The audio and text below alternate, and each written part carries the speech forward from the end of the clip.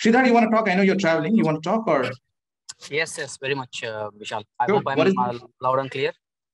You are. So what is that one thing that you know you should be doing, but somehow you're not doing it? You need some push. What is that one thing for you? Don't ever feel inferior, no matter who you're speaking with. This is, I've read your messages.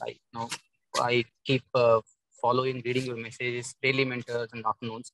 So this seems to be working for me. I just want to continue, want to implement it. If there are other ways of, how do I actually implement it to take my speaking to next level? It helps me. It's just about again stage courage and nervousness. We spoke sometime back, Bishal. I just would like to work on it a little more. So if you can help me, thank you.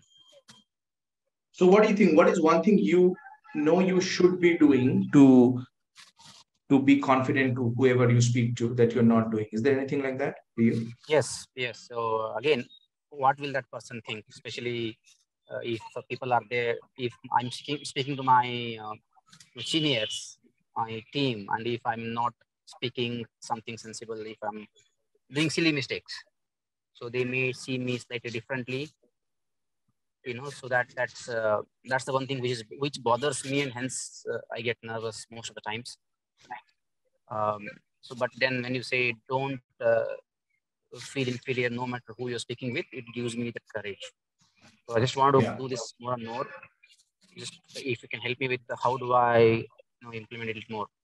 If it helps, and if you want me to give a certain example, I sent you the pictures of the 75th Independence Day celebrations last Monday. I was invited the chief guest for one of the school, and I never felt nervous because in my mind I prepared the speech and I had posted that speech in the WhatsApp group as well. It was 10-11 minute speech, and I felt very less nervousness initially before the day, but on the day I was ready and I was able to speak in front of set of, let's say, 400 500 students or private students, plus quite a bit of teachers as well.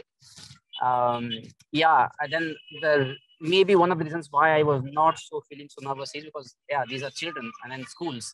If I make mistakes, it's not going to impact my career anyway. These teachers are there around.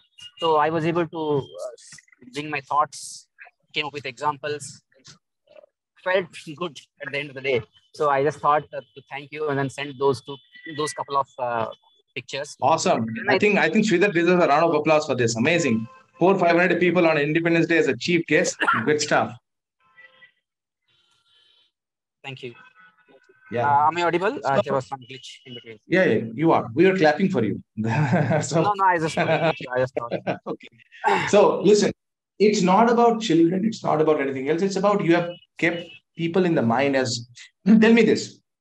If not children, if their parents were there who are more experienced than you in that room, would you feel nervous that day? No. Okay. Why?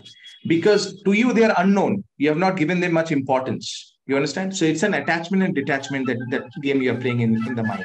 So one thing you have to understand, Shridhar, is like I was talking about, it's a pattern. And everything that you're doing right now is because of your current pattern. And in my one-on-one coaching program, I teach you more about this. But here is a challenge for you.